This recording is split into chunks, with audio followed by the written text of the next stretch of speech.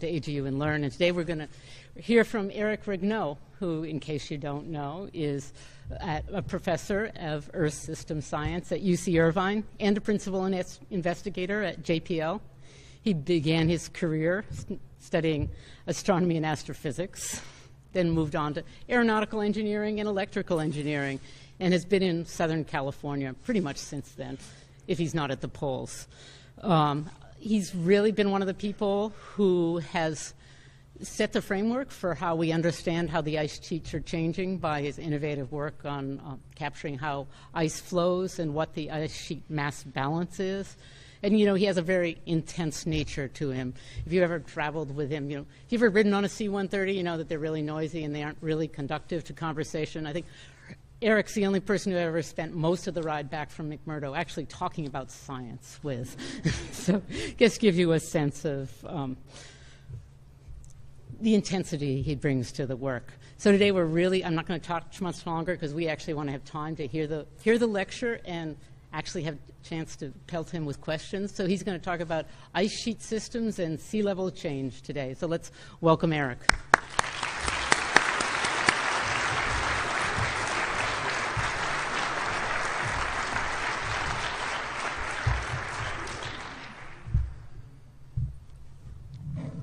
Good afternoon, everyone. Thank you for coming. It's an honor to,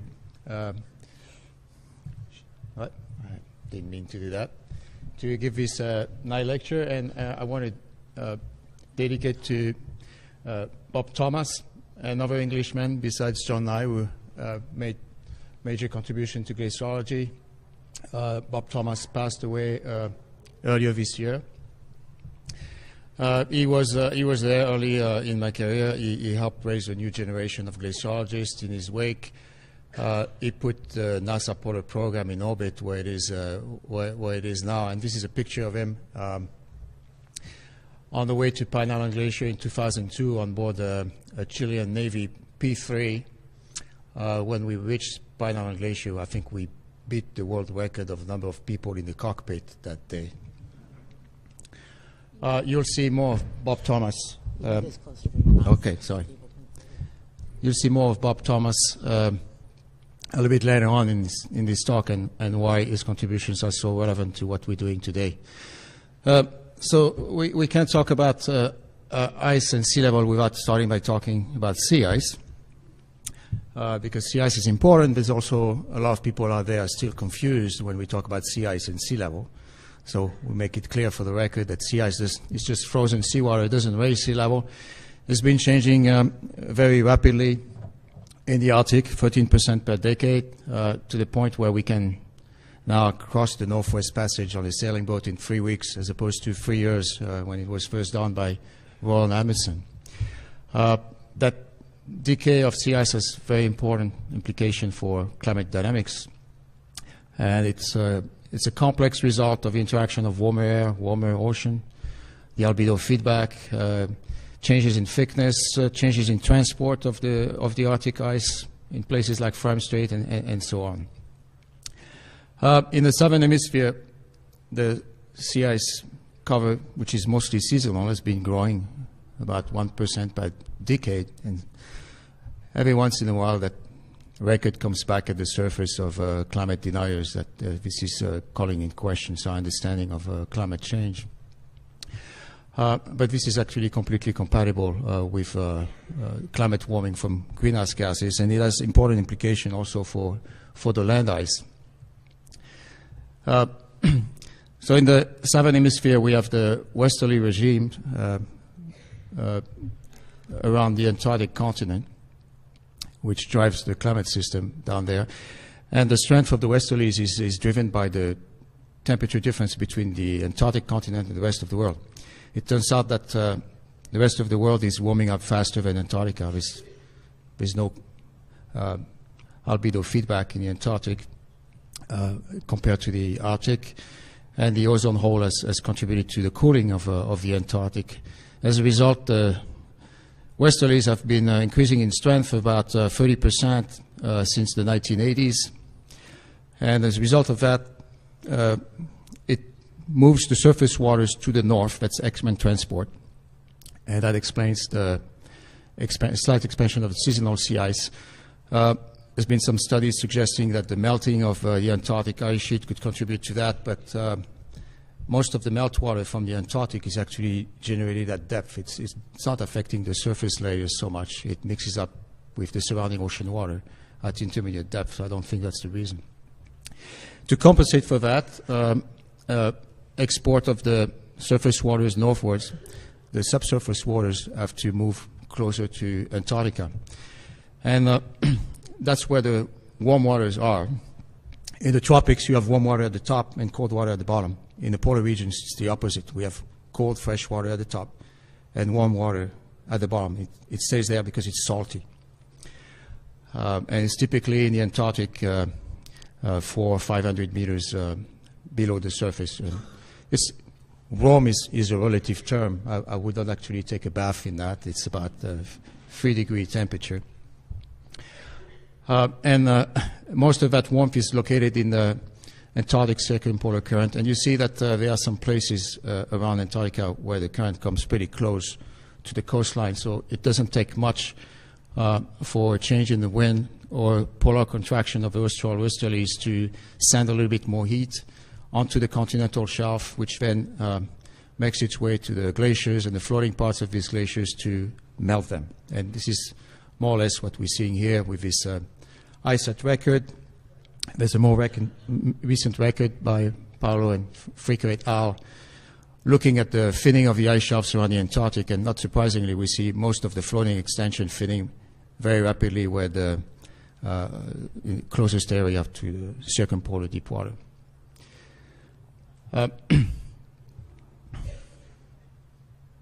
Yes, let's go back to that for 1 second. Oh, I think.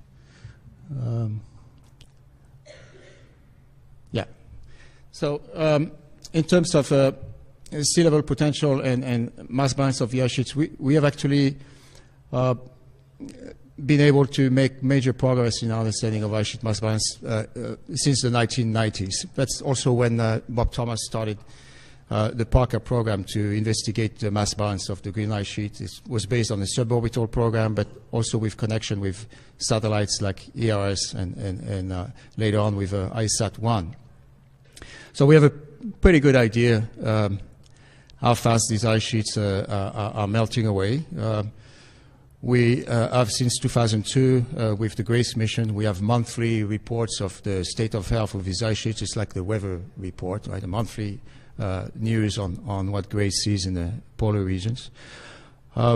We know which glaciers are changing, how much they contribute to sea level. We know also the exact partitioning between the changes caused by ice dynamics, which means increased flow of ice towards the ocean, versus surface mass balance processes, which is mostly change in precipitation and change in melt. I've been focusing a lot of my work on the ice dynamics part because in the long term, in terms of rapid sea level rise, this is the natural vehicle for fast changes. You know, if you speed up the glaciers, you can increase the rate of sea level rise. You cannot do things in a similar way with surface mass balance processes. The vector of rapid change is ice dynamics.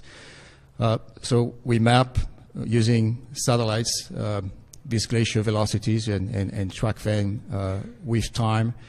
This is coupled with measurement of ice thickness from airborne radars from the University of Kansas to measure the fluxes around the periphery. And this is coupled with reconstruction of surface mass balance process in the interior from regional atmospheric climate models. These models were in their infancy in the 1990s, and by the year 2005, 2006, we had very robust reconstructions of surface mass balance going back to IGY that we can use to reconstruct mass balance of the ice sheets. And we have now access also to some of the earlier satellite data from the 60s. So we have potentially a 55-year record, very precise record of what is happening in the ice sheets as a result of climate change. To put some numbers in perspective, we have about 57 meters of sea level rise equivalent in the Antarctic, 7 in Greenland, half a meter from glaciers and ice cap.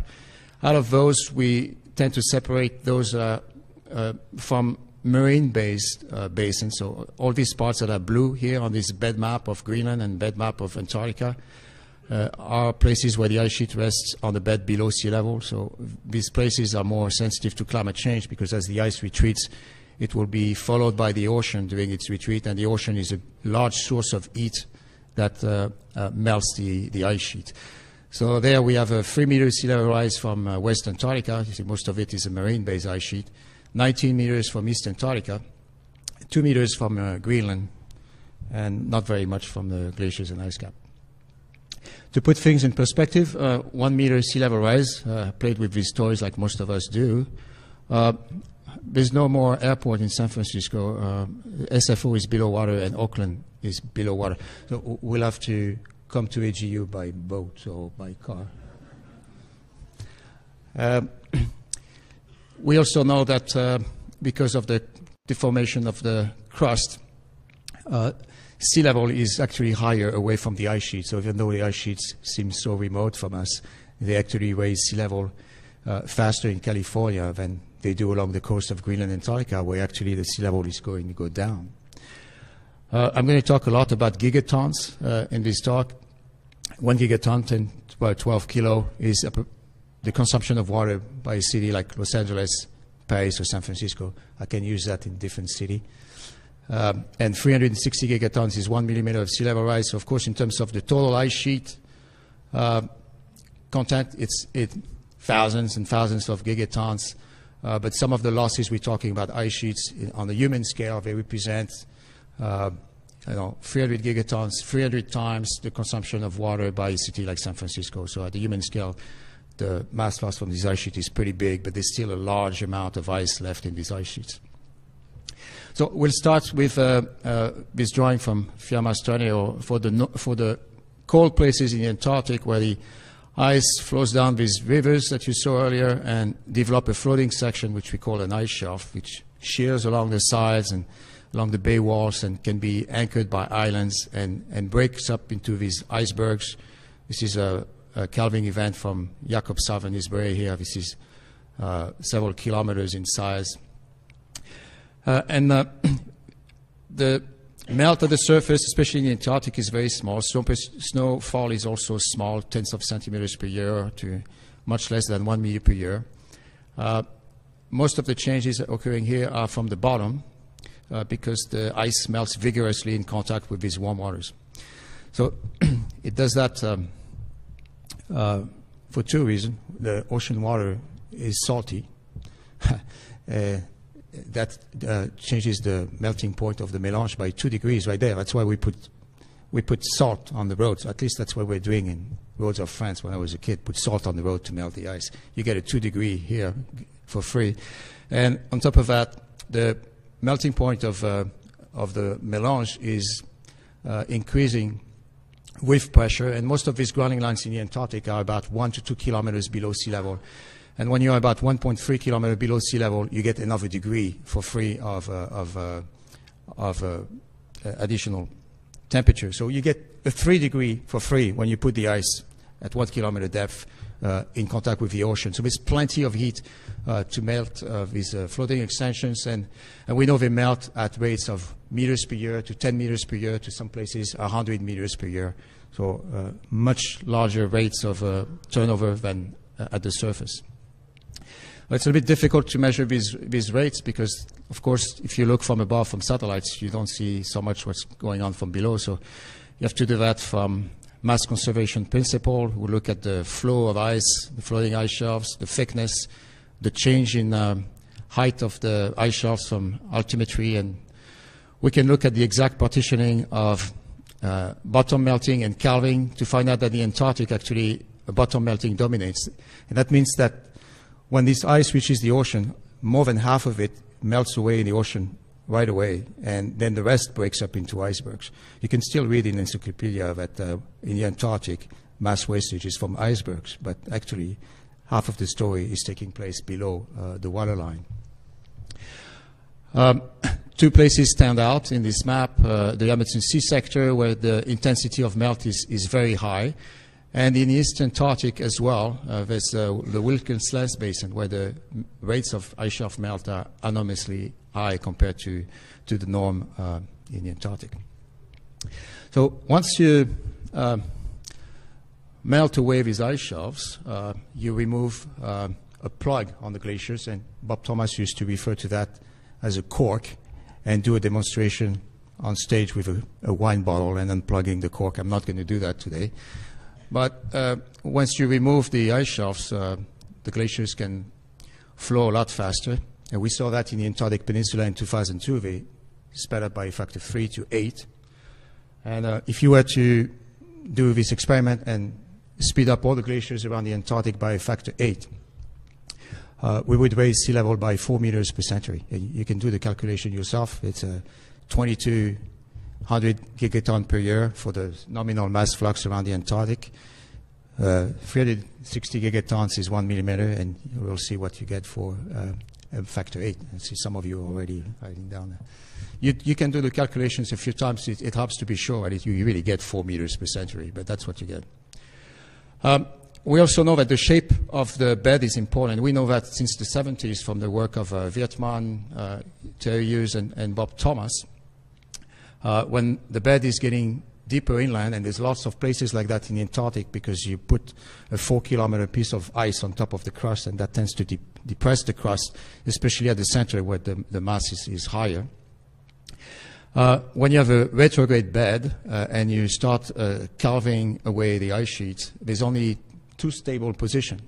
One is if the ice sheet reaches the edge of the continental shelf, and then it will carve off that steep ridge here, or the whole ice sheet has to retreat and become a floating ice shelf. Once it starts retreating, the glacier speeds up, the strain rate increases, calving increases, it's changing with the cubic of the ice thickness, so it's a nonlinear effect.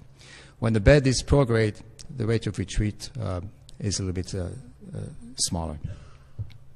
So I call that the Thomas effect. In the peninsula, we saw the dramatic collapse of ice shelves because the surface cracks. You need a bottom crack and a surface crack to destroy an ice shelf. The bottom crack will only raise to sea level, and the surface crack will only go down to sea level, but they have to sort of meet if you want to crack the whole thing. If you fill up the surface crevasse with water, it's going to go to sea level very easily, and that's what happened here in the peninsula, and that created this domino effect that Doug McHale studied, and the rapid collapse of these ice shelves, and then the subsequent increase in speed of these glaciers. Now that we destroy the ice shelves, we look at the landscape in Greenland, except for the northern part of Greenland, and we have marine terminating glaciers. And something interesting happens there that we sort of only understood recently. So now you're carving off, not from a floating extension, but from a nearly vertical wall. So the plume of ice melt mixed up with the ocean doesn't raise along a nearly flat horizontal surface. It can rise along a vertical surface. So that makes the melting more intense. But on top of that, this is a warmer climate, so there's a lot of melting. That meltwater goes down these beautiful rivers. This is from you, Laurie, using a rogue, right? Down moulins, and then pushed by gravity, it makes its way through cracks and moulins down to the bed, and comes out at the periphery, at the grounding line of these glaciers. So it's a plume of fresh, cold water. It wants to rise immediately to the surface. It mixes up with the warm water at depth and creates very large melt rates. Melt rates typically of Greenland are 3 to 5 meters per day in the summer. Right? In the Antarctic, it's more like 3 per 5 meters per year. So we have another factor 10 going on in the melting of ice in the ocean at these latitudes. So if the calving speed is also increasing by 10, which is more or less the case in Greenland. The glaciers go more or less 10 times faster than the Antarctic counterpart. We're okay. We have a good match between the calving speed and the melting speed from the ocean. So the impact of the ocean will be especially sensitive on the slower moving glaciers of Greenland and not as efficient on the glaciers that calve very rapidly and have a calving front determined by other factors. So we see here some calving on Helheim from Tavi Murray and others. And here are some plumes of subglacial water coming out at the front of Candiata Lunata that create frequent calving because the ice face is undercut by all the ocean melting taking place at depth. Once we remove the glaciers from the ocean, right, I used to think that we can just relax and take it easy, but the glacier and ice cap record actually shows a different story. There's this paper by Chris Larson, published this year on the mass balance of the Alaska glaciers, and there's something really interesting came out of that. You have marine terminating glaciers in Alaska that we can all visit to admire the beauty of glaciers during these cruises. They only cover 14% in area of Alaska, and they contribute only 6% of the total loss. Now, most of the loss is dominated by the land terminating glacier or lake terminating glaciers. So most of the loss of Alaska glaciers, which is a fairly big number, 75 gigatons per year, is from surface mass balance processes alone, and that means from melt of the ice surface. There's a study that is presented this afternoon at 5 p.m. by my PhD student, Romain, and some other work published by Canadian counterparts. For the Canadian ice caps, we have something similar, 30% covered by marine terminating glaciers, but they only contribute 10% of the total loss. So most of this loss is controlled by surface mass balance processes. So now let's look at some numbers from Isabella Veliconia using GRACE. This is the decay of mass from the Greenland ice sheet, 273 gigatons per year for 2003 to 2015, and an acceleration, which gives this curvature to that decay here. We have 85 from the Antarctic and 18 gigatons per year square of acceleration. And then we have the glaciers and ice cap, about 217 gigatons per year, almost as large as Greenland, and also with an acceleration term. So together, for that time period, 575 gigatons. This is the rate of increase of the mass loss. It changes every year. So if you do the calculation for 2015, that's about 2.3 millimeter per year from all the melting land ice going into the ocean. So it's a pretty big number. What's interesting is if you scale that mass loss per area, you realize that the process is very inefficient. In the Antarctic, of course, we're melting only a small fraction of the Antarctic. It's a little bit more significant in Greenland, where the melting is affecting actually the entire periphery of the ice sheet, and much larger on the glaciers and ice cap, right? It's about 3 times faster contribution to sea level from the glaciers and ice cap. And we can go down the record and find out that actually the place in the world where the glaciers are contributing the most is Patagonia. We have the largest rate of mass loss average per area. And you see it's about 10 times faster than what we have in Greenland. So in sort of a way, when we make these ice sheets a little bit smaller and they only melt from the top, they're actually still contributing in a very big way to sea level. I'm going to not talk about projection of sea level rate. We know that we are sort of on a pace right now for a 1 meter per century contribution to sea level from the melting of glaciers, ice sheet, and ice cap. You can argue whether this is going to be a linear, like I've been doing over the years, linear increase in mass loss with time. Jim Hansen likes to talk about the doubling every 10 years or doubling over 20 years. The record is actually not long enough to say who is right. And for sure, we don't want to wait 2100 to figure out who was right. But I'm going to talk a little bit more in terms of what I would call sea level commitment. So the sort of flooding gates that we may have already opened that commit us to a certain amount of sea level. So starting from Greenland, we have 3 major floodgates at the Jakobshavn-Isbrae and central west coast, the northeast sector, and then the Petermann-Humboldt sector. Petermann-Humboldt contain a 0.6 meter sea level equivalent, Jakobshavn 0.6, and the northeast side stream 1.1 meter. That's just one system of 2 glaciers. Right? Jakobshavn-Isbrae changed very rapidly starting in 2002. There's a lot of papers by Ian Jocquin on Jakobshavn. It lost its floating ice tongue. It tripled its speed.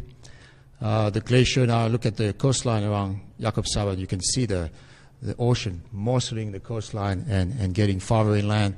we witnessed major calving event. This is one calving event this summer that removed huge chunks of ice.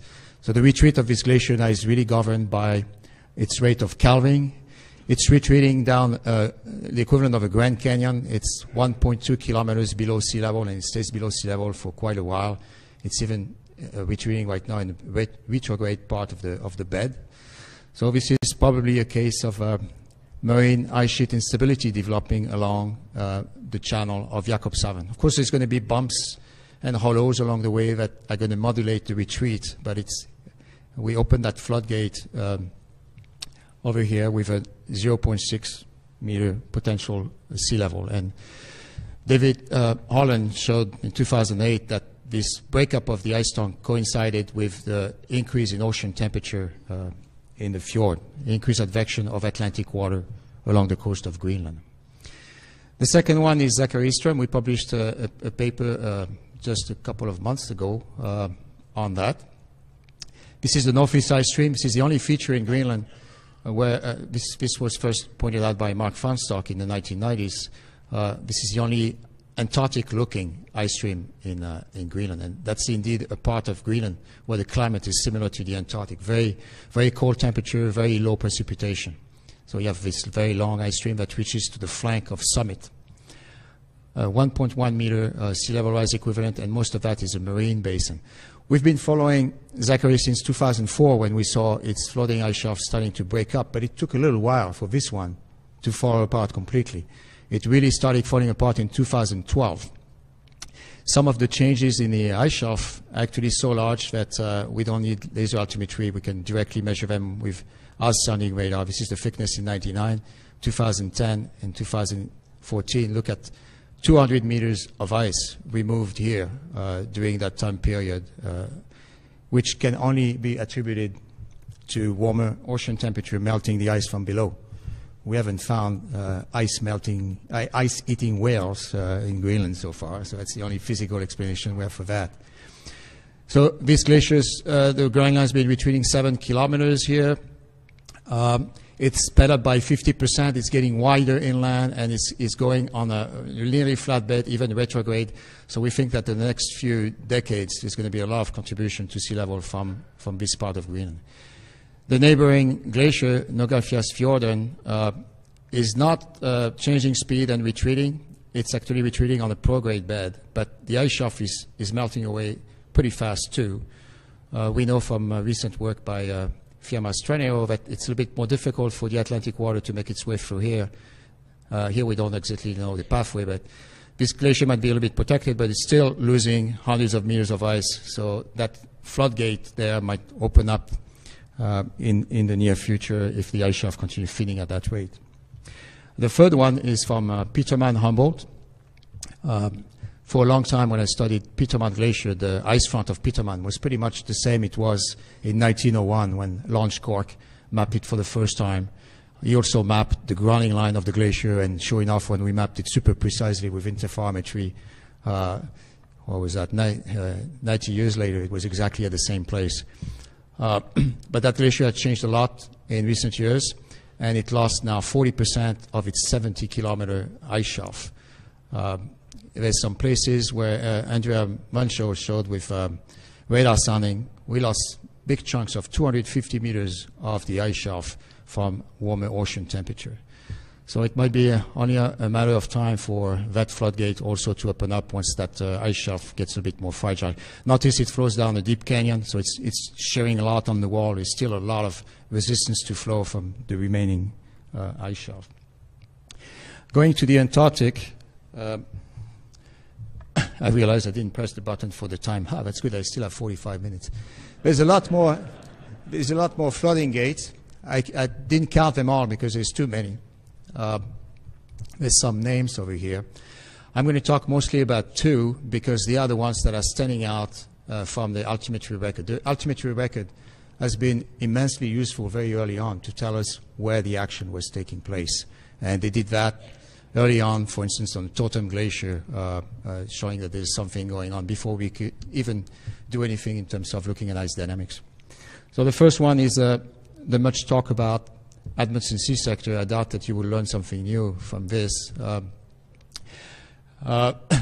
We have the Pine Island Thwaites Basin. These are monster glaciers, right? Thwaites is 120 kilometers wide. It discharged 100 gigatons per year of ice, 100 times the consumption of water of San Francisco, right? Just one glacier.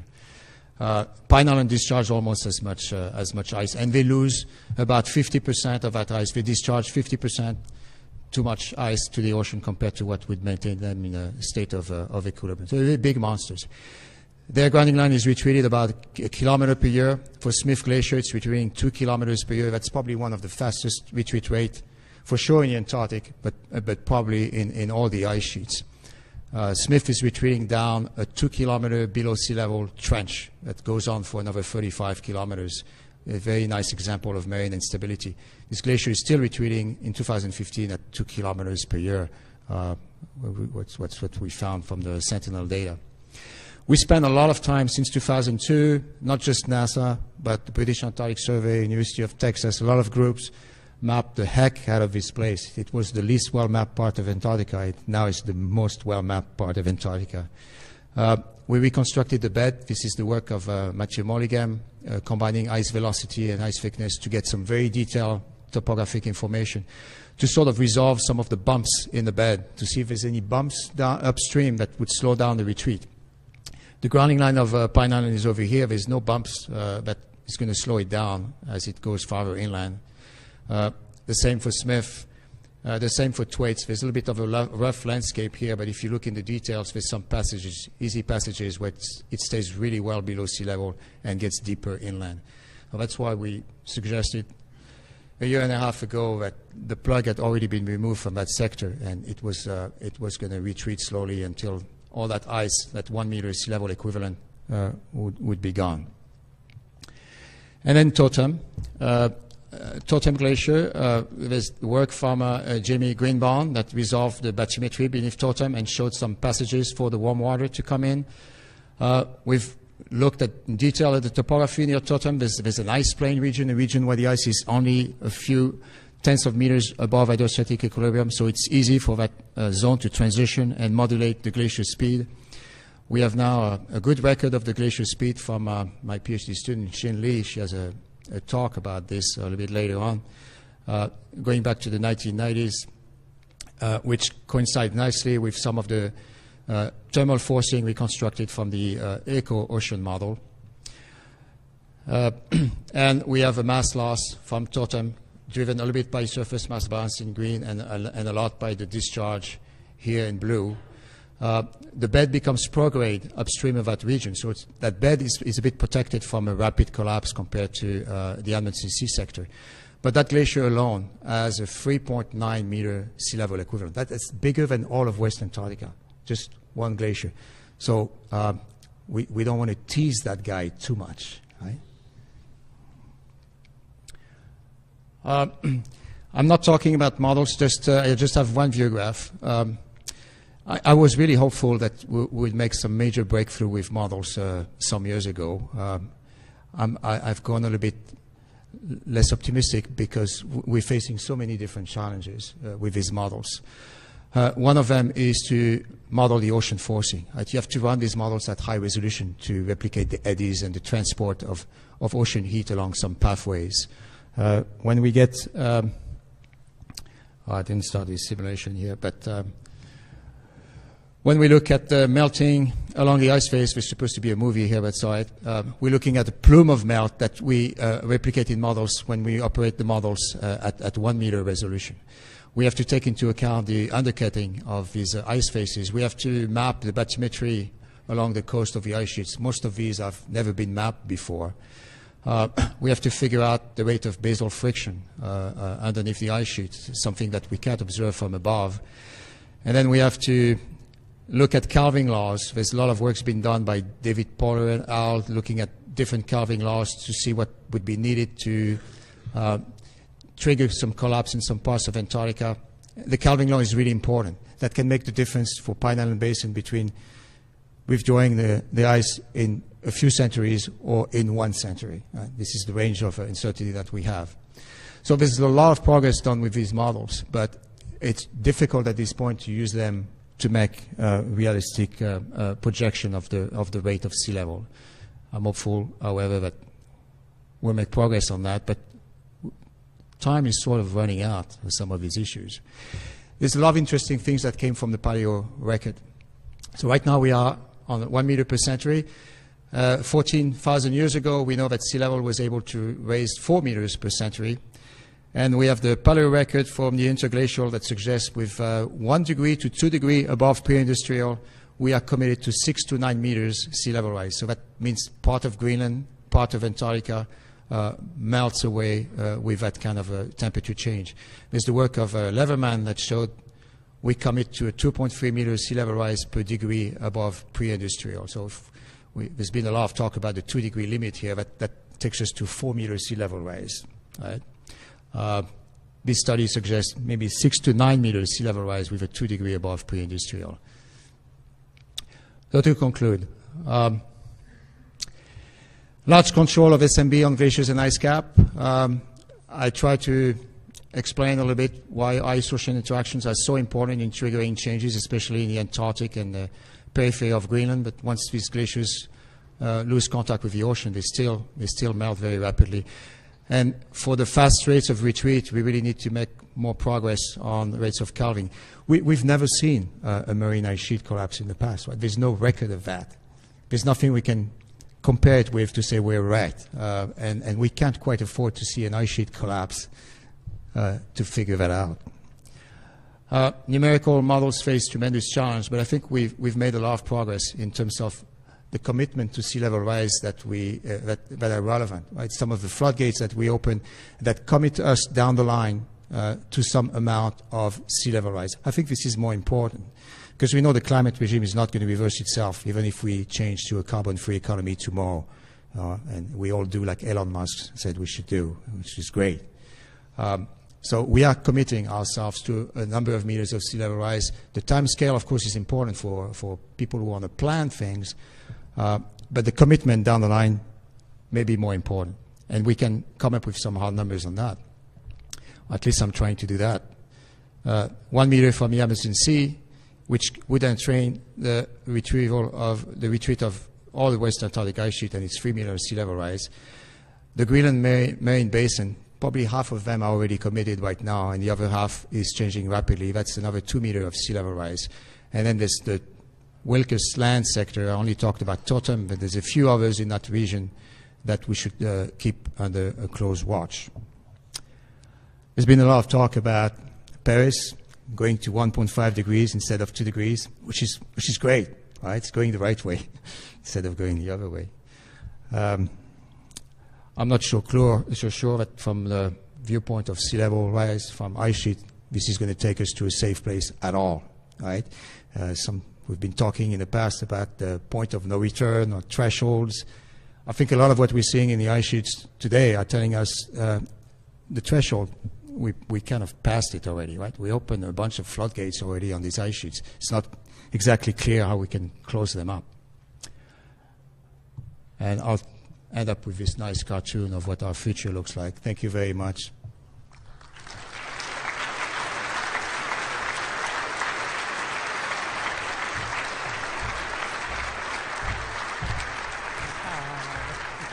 Yes. Okay, we have time for questions, and if you have questions, could you come up to the mic, please, so we can all hear you?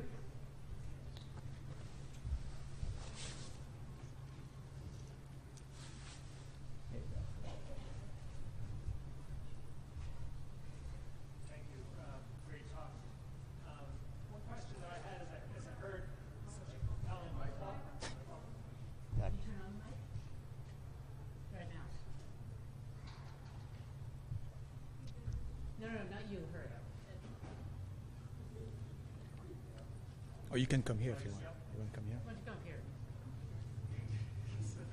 Come here. Or you can ask. Okay. If we see a scenario where the sea ice loss in the Arctic maybe faster than expected by 2030 or so, Yeah. are there potentially some mechanisms that might accelerate the Greenland melt? And I think you made it from common reasons. There's so many sources of vulnerability. Could a rapid loss of Arctic sea ice somehow indirectly Good question. Could the rapid change in sea ice affect the way the land ice is melting away? I don't know. It's a good question.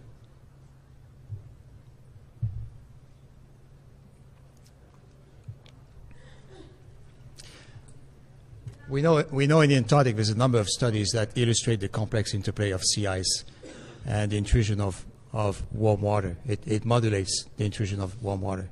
In Greenland, I don't know, I'm sorry. Yeah. Yeah. Yes.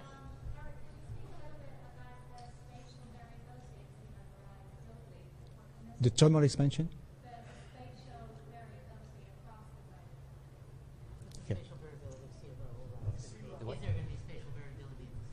Oh, the spatial variability in sea level rise? Yeah, that's a good question for people looking at sea level fingerprints, right? Sea level rise is not uniform. It depends on the sources of sea level. And I showed one view graph about that is rising more rapidly in equatorial regions than close to the poles. It depends whether it's Antarctica and Greenland or the mountain glaciers. So that's, of course, a topic of great interest. You don't care about global sea level rise. You want to know what it's going to be at home, right? So there's a lot of spatial variability, absolutely. I can't see it. No. Any other questions? We now have a microphone, so you can be heard. Okay. Maybe we'll thank Eric one more time.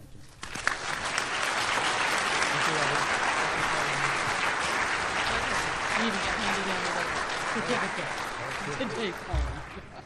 Just